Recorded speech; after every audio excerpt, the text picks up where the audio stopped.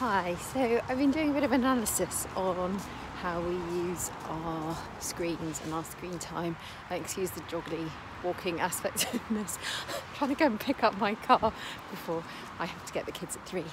So I thought I'd speak to you as I'm moving along, but it might be a little bit wibbly. I'll try and keep it still.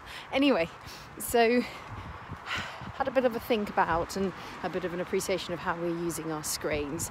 The first thing that I notice is really with me that because I've got my own business and because I'm doing a lot of it relies on social media and marketing and that side of things, I'm consistently ignoring the screen limit that my phone is setting for me.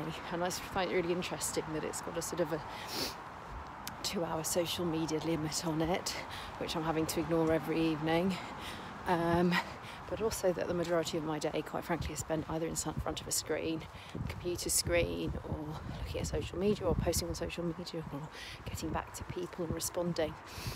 And that is a significant amount of time. And it sort of really explains why my time out in the open air doing walks like this, or I went for a run earlier with Roxy. I don't know if you can see her behind me. My doggy is a bit slow now. She's been on about 4 walks today so far. But that's why that was really important to me, because as much as anything, it just gives me a break from the screen. Though obviously today I'm making a bit of an exception. But also, I sent a video about a fight I had with my son about his iPad and looking at the kids' use, and they mainly use it for either YouTube. My son uses it a lot for football games, or watching football on TV. And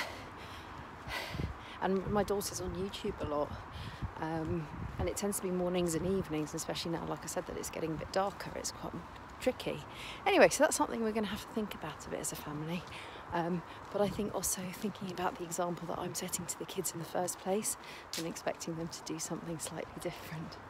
So that's something I'm going to keep reflecting on over the next few days and weeks. All right, speak to you later. Bye.